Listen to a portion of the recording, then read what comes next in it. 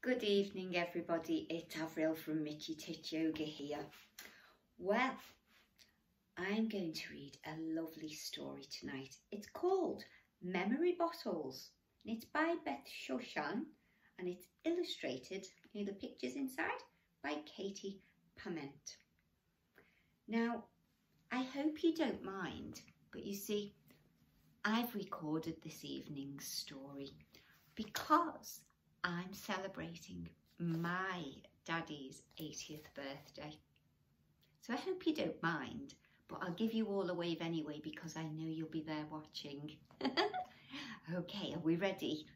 Are you all snuggled down? I hope so. So here we go. Memory Bottles by Beth Shoshan.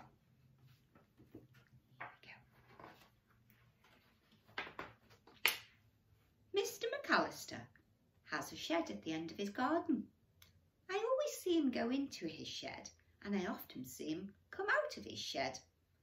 But I still don't know what is in his shed. So you see, there he is, watching as Mr. McAllister comes and goes to and from his shed. So one day I ask him, just like that, will you tell me what's in your shed, Mr. McAllister? And he says that if I promise not to laugh, he'll share what is in there with me.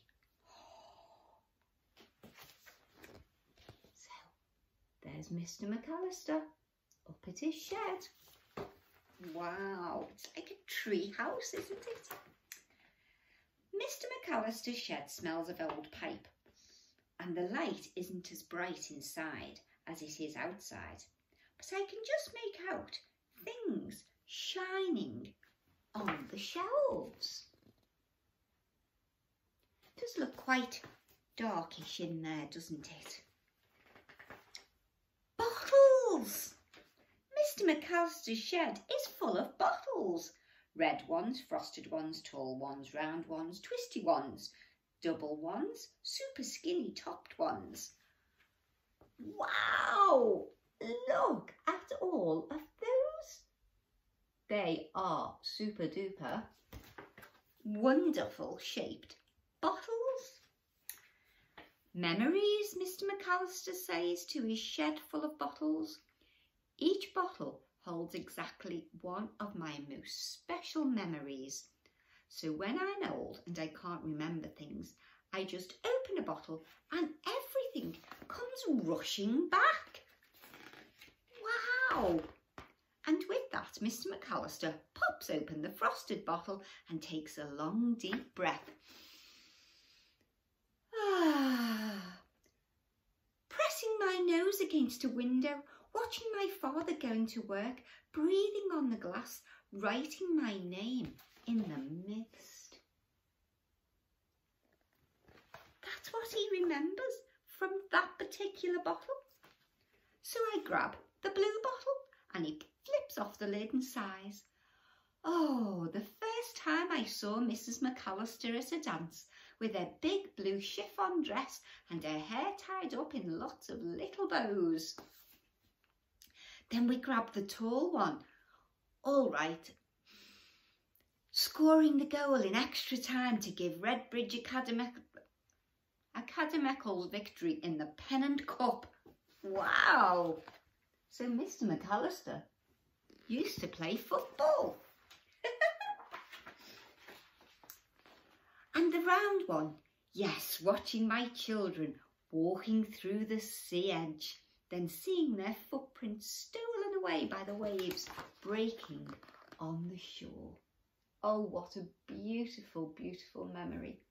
I love watching my children on the beach. Even as they grow up, it's still lovely to see. And the twisty one. The smell of cowslips on the mountain air after a 5-hour climb to the top. And the double one, aha, playing aeroplanes in our freshly mown garden with my 2 grandchildren zooming overhead. Do you play aeroplanes like that? I remember playing aeroplanes like that when I was little. And then, exhausted, we flop down in 2 old chairs and look at all the bottles on the shelves. And it's then that I see one in the corner, which we haven't opened yet. What's in the tall, skinny one, Mr. McAllister? And look at that tall, skinny one. It's an unusual bottle, isn't it? He leaps out of the chair, sweeps the bottle off the shelf, and with his thumb pushes the cork out of the top, shouting, "Today! I'm going to pop the memory of today into this bottle." There he is, he's popped the top off. And we fall back into the chairs laughing. So what a lovely memory they will have of today. I suppose that's the first time really that they've ever properly talked, isn't it? Because he used to just see Mr. McAllister going and coming, and then he stopped to ask him if he could see what was in his shed. So that's nice that Mr. McAllister's made a new friend too, isn't it? Well, I am with my daddy this weekend, and I'm going to be making lots of memories with my family for my dad's 80th birthday, and I'm very sure that we'll be reminiscing a lot too. So have a lovely weekend, everybody. Take care. I'll see you all on Monday, and as usual,